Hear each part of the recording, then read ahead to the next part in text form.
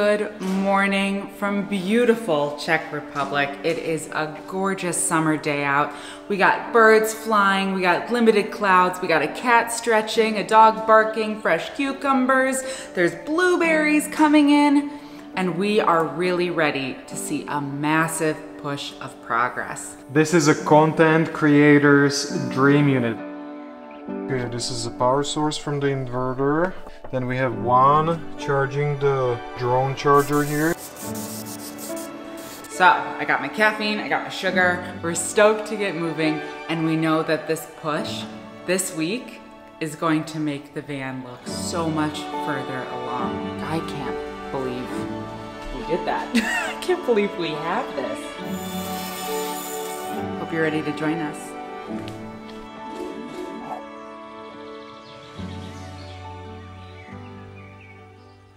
Look at this, I'll show you the detail right here, right now. Look at that, when we were insulating, we did something not super traditional. So I glued the insulation, few blobs cut in shape, and pressed it in. Wow, that just holds the paper. I had to rip off the whole insulation. And now I'm looking at every blob. Whoa! There's no way such a... Wow, that was overkill amount of glue. I could have saved one mammoth tube, I bet. Scrape it a bit. Clean the surface and glue the support.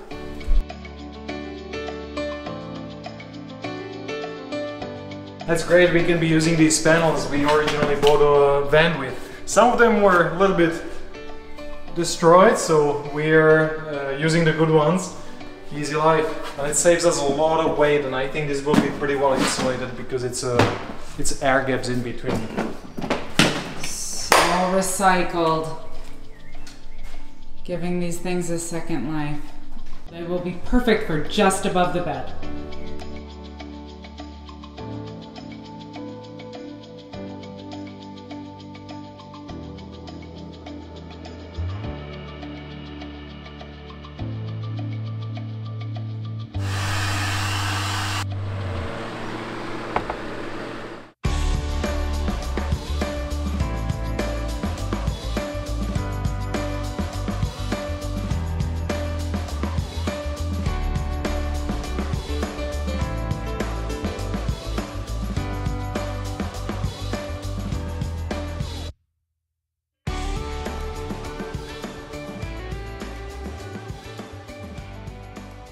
We're combining two colors in the van, you know, for the walls, this dark gray and this light gray. This is all very conceptual.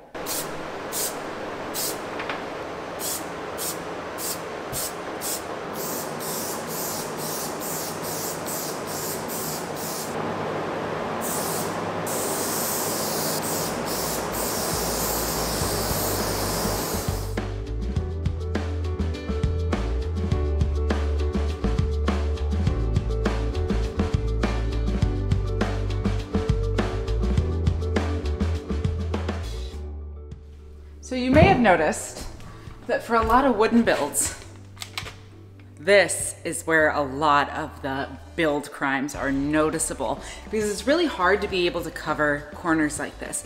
And that's kind of the benefit of fabric because we're able to tuck all of this fabric up into the ceiling and here along the rubber edging. So that way you can't see any of the cuts, you don't worry about that finish at all.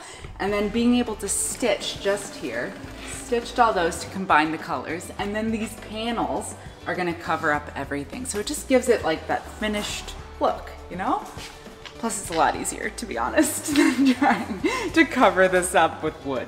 This needs to be removable because this is where all the wires are for things like the tail lights and so on and so forth.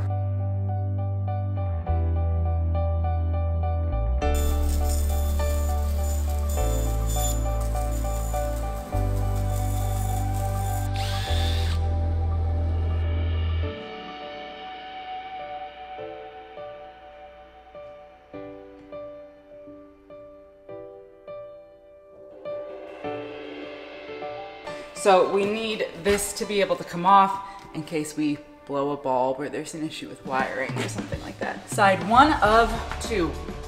So we have rivets in the wood, we have extra support in the middle, we have rivets all over the place in the metal, so it's removable. Vapor barrier, if even needed here. I'm happy this is finally an easy panel because we're just leaning with our heads against this one, and it's kind of a, we can just sit here and have no obstructions to our backs. So I extra appreciate this is a simple panel.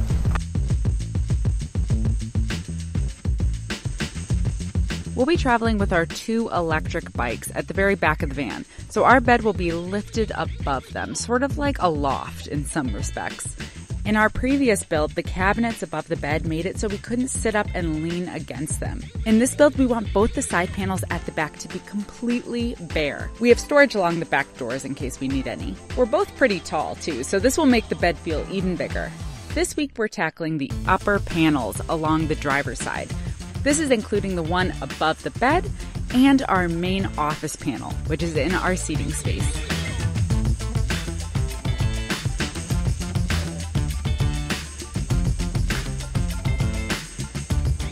Am I in autofocus? Here we go. We use this weaponry to stab through all of the fabric so that when we go to screw everything in, the driver doesn't like grab any of the fabric, twirl it, and create all of those lines that are always such a mess. I love how we are recycling all of these panels. So lightweight this way. You know, the original plastic from the vans we bought it. It's so much fun. With a good technique, how it's doable, right? To do rivets only. It seems to be so repetitive for us at the moment. Especially if we plan on being able to take this down for anything. Yeah, that's why we already had to take the unit down multiple times. That's cool. That looks awesome. Hold on, I want to step back and see. Hold on a minute.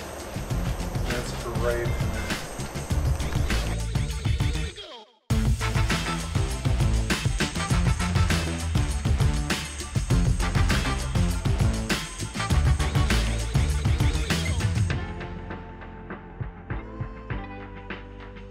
So this whole space we want to keep the same principle like we just did in the kitchen one.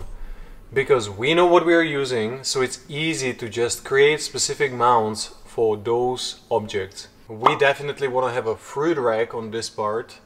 Always avocados, oranges, apples, bananas, all the time. And that leaves us with most of this canvas blank. So it's gonna be fun to sort out a layout. Prusa monitor, that's the extension for the 3D printer. And display is gonna be mounted right here on this panel. That definitely is gonna require some custom framing and custom brackets to be pointing nicely down here. You know we want the drone mounted to be able to like hang it somehow. Controller for the drone. Just in collab, yeah, all creators kit. Oh yeah, actually, plenty more. I actually want my filters to be there. Nice. Each item we decide to mount on this wall will have custom holder. So that's gonna be a decent amount of 3D printing and modeling, I think.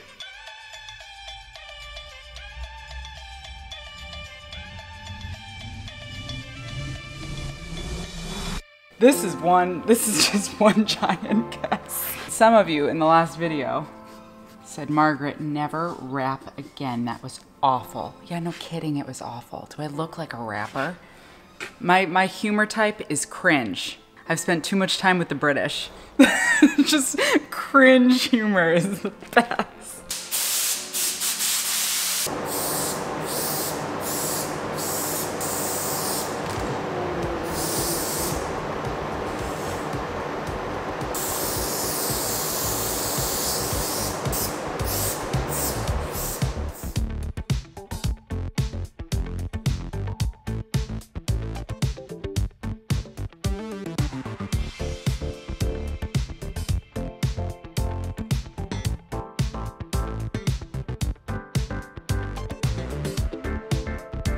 How amazing is this plate?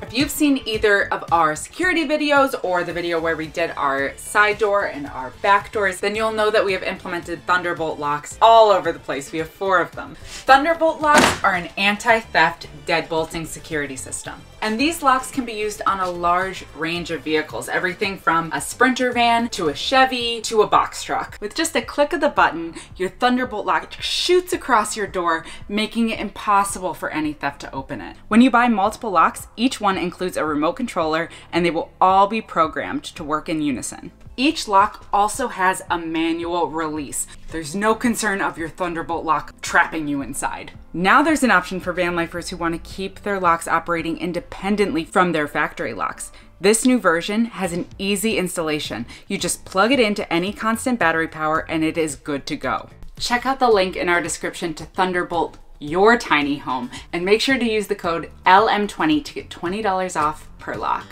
I just finished installing the panels and they look so good. I just finished this plywood a little bit thicker so it holds all the equipment we're gonna be mounting on it. Drilled the holes, marked them, riveted in the car, rounded the edges so it doesn't cut through the fabric. And what next? 3D prints, fabric? 3D prints and fabric!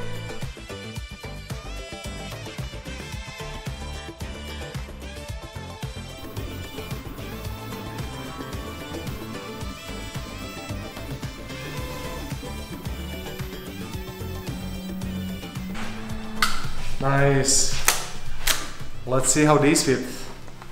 This is a content creator's dream unit. It's exactly what we love. That means just going through the hustle and thinking whether you want to take a shot and take the backpack out and there's no space on the counter, all the dirty dishes, not worth it. Versus just grab and fly. Bring it back, not folding anything, not organizing things away.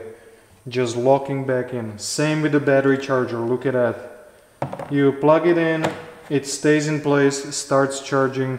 If you need to take it out, just pull it out, take this out, slide out, and you're good to go. This 3D print is designed around this battery, and these locks actually hold it in place. And because this is sliding from the side, you never pull it out when taking the battery pack out.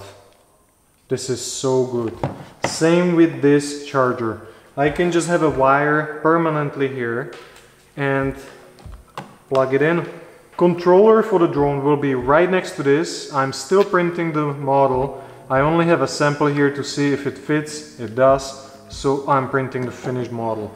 And then having it right next to it means the charger can be charging the remote at the same time. This is Just-In Clamp, that's absolutely favorite tool. It's designed for holding flashes for photography, but we mainly use it for the phone. You clamp it anywhere and start making time lapses. So the fact that we can just clip it to the wall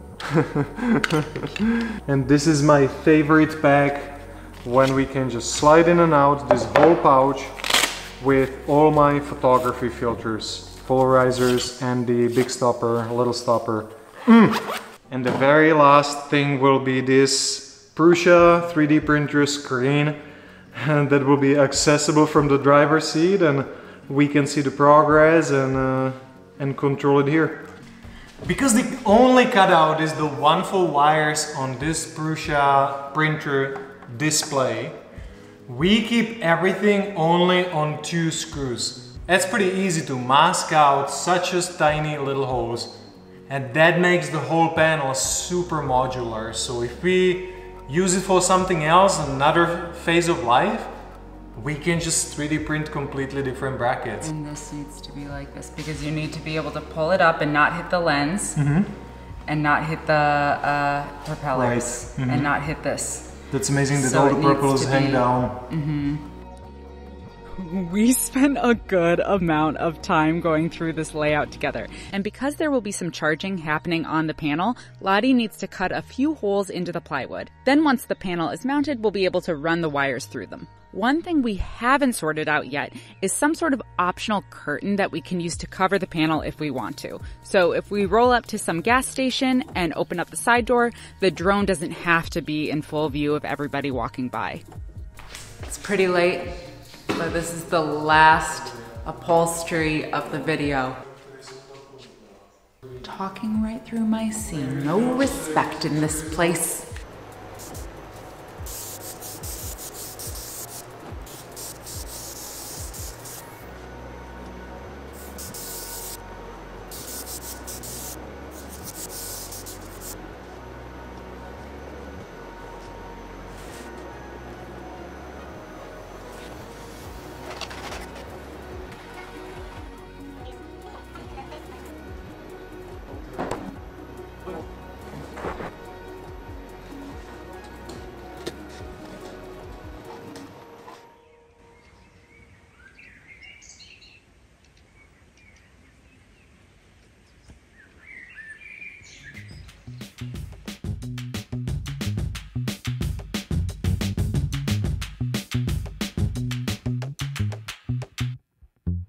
Last night, we finished upholstering this, like turned off the camera, got ready to leave, and then we realized a lot of this would look so much better orange.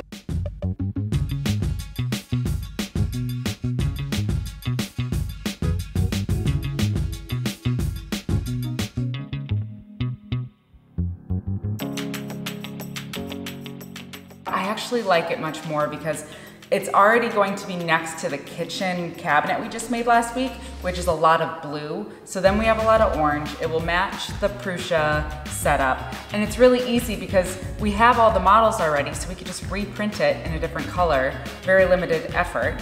And then all of the ones that we're not using, we're gonna be mounting around the workshop. And we'll be able, like this clamp, we use it still daily. Now it will have a spot at the workshop. It's been missing a home.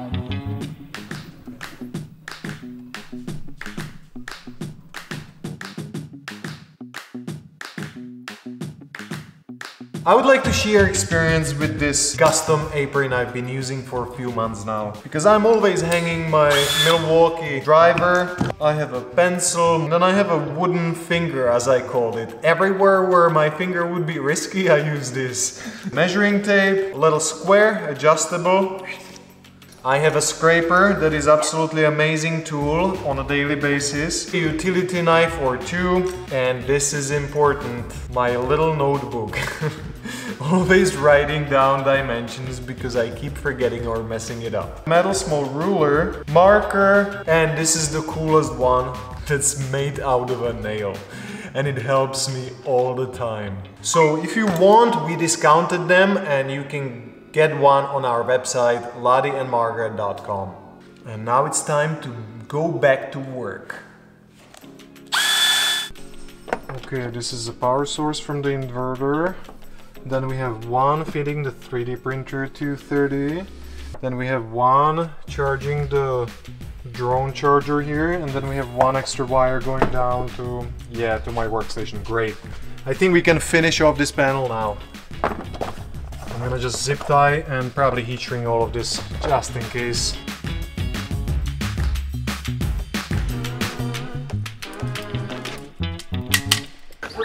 Public announcement time. Okay, everybody.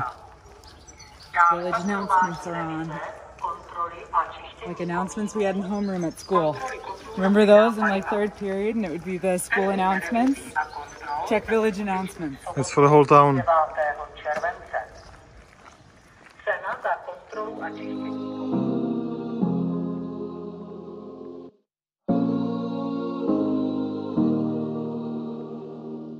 Maybe if we knew what tomorrow holds, maybe then we could make a difference. Or maybe if we knew we would lose all hope, we still got hope if we're still living. So we get back up and start over again, like we waited for this day to begin. So let's forget about tomorrow. Love what we're living now. Forget about tomorrow. Someone pinch me. This looks unbelievable. I did not expect it to turn out this good. Usually at the end of every week, we're just ecstatic that we didn't break anything and never expect that the project can look this cool. This is that main kitchen space, so having all of the fresh fruit here makes so much sense. And things like bread, all of the bulky fresh stuff that doesn't go in the fridge, now has a home. We sat down, designed this in like 15 minutes, so much faster than looking for something that would fit this exact dimension. We tried the black, we tried the gray. We decided the black was better, but one of the prints didn't make it overnight, so next week.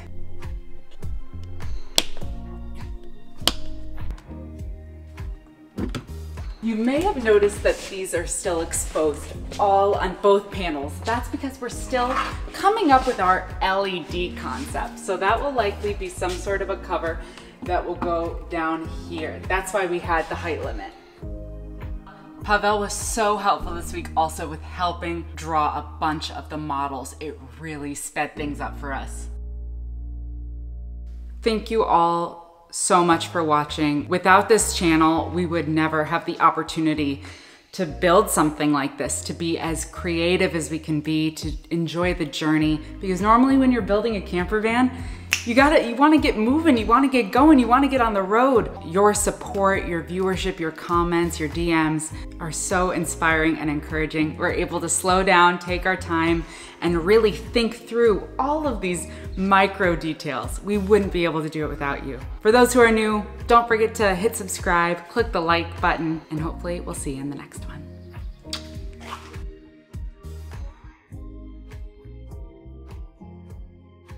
Every single week we have multiple of these treat projects, as we call them. It's always a little improvement, a little extra thing that makes our daily life much easier here at the workshop. This week we were finally able to cut the windows in all of these garage doors, install double glazed windows, and let all the light get inside. We renovated this garage last year, and from the very beginning we knew we need windows. They just seemed to be too expensive at the beginning, so we're like, yeah, we're gonna just install ours later on. 1 year later, that became unbearable dark pit. Now it's just so much more friendly with all of the natural light, and throughout the day we don't have to be burning electricity and lighting it up artificially.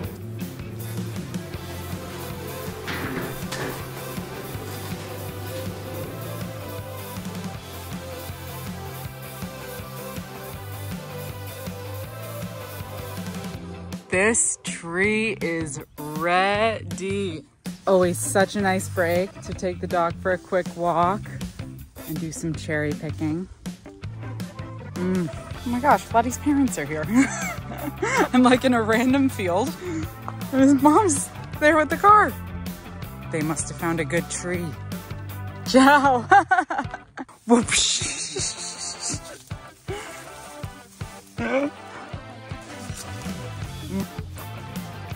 What?